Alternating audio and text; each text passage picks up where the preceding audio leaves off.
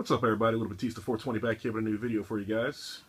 I don't have all too much to show you guys. This will be a quick, short video. I ran actually through the flea market yesterday. I had to grab something, so I figured I'd walk around and see what toy stores I could find there with action figures. And I actually found a pretty good fucking store there that had a lot of good shit. Wasn't expecting to find anything current. He had some basic 36s. Of course, no Fandango or Big E. I've only been able to find one Fandango at a Walmart, and this box is all messed up, so I didn't pick them up. And then I still haven't seen any Big E's, but I keep seeing basic 32s pop up. But the flea market had one, so I picked up a basic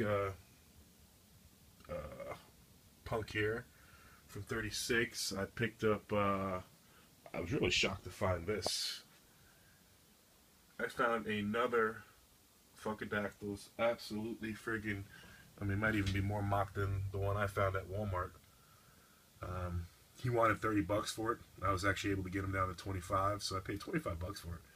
I mean, it's only friggin' like a couple bucks more. It's $5 more than retail. I've only seen one. I can't find it. The last time I talked to Naomi, like 2 weeks ago, she still didn't have one. I know they're at Raw right now and all that, and hopefully I'll see them this week.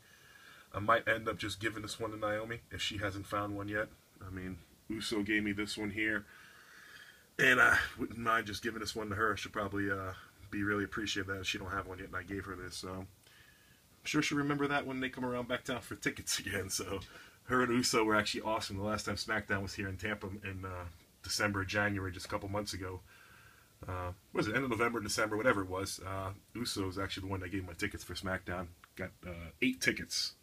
So it's not what you know till you know. So quickly, I got that one. I might end up not keeping that one. Thought about opening it up and hanging a disco ball in here and displaying them loose. But I mean, that's such a valuable action figure, and the box is fucking absolutely mint. So I thought about just keeping 2 of them. Then I thought about maybe giving it to Naomi. So when I talk to them and find out if she has it yet, I still haven't gotten mine signed yet. So I still want to go over there and bring mine and get mine signed. I was over their house last week, but I came straight from work and I didn't have my figure on me, so obviously I didn't get it signed. So hopefully I'll find out what I'm doing with that one. I also picked up yesterday. I picked up an Elite 25 Dean Ambrose. I don't know if you guys can tell here. The box on this one was all screwed up, and I think they forgot to fucking paint his damn chin here. I mean, if you can see like the orange right there or whatnot. So, looks like they forgot to paint him. I thought about doing a head swap, because I still do have the one that came with my Shield 3-pack, and I also got my Ambrose that I had a long time ago. So, I had a bunch of Ambrose. I gave one away. I had that one. I got the one in the pack. And then I finally found a mock one for my mock collection. But this face looks like shit. I picked it up. I got the chair. Here's the camera. Then I got the tables, ladders, and chairs in there. Kind of cool. But his face is really screwed up. I was kind of disappointed with that one when I opened it up. Elite 25s are done. I'm not going to get the Botchkara.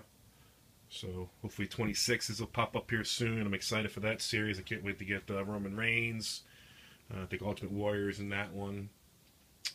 So that's about it, guys. Thanks for watching. Please rate, comment, subscribe. I do appreciate it. Just give you guys a quick scan of the room real quick before I cut you off here. So, here's my loose collection. Get a quick zoom and fucking focus. There we go. That's my loose collection. And I'm just going to go around the room here real quick.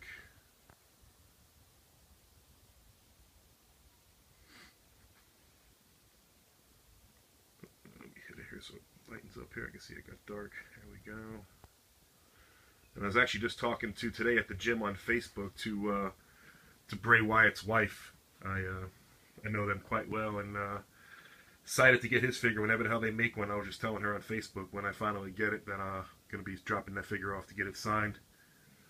Hopefully WWE has, from what I read and what I hear, they got big plans for him. So there's even a chance that he might face Cena this year at WrestleMania. So you never know with WWE though. So everybody, that's it. Thanks for watching. Please rate, comment, subscribe.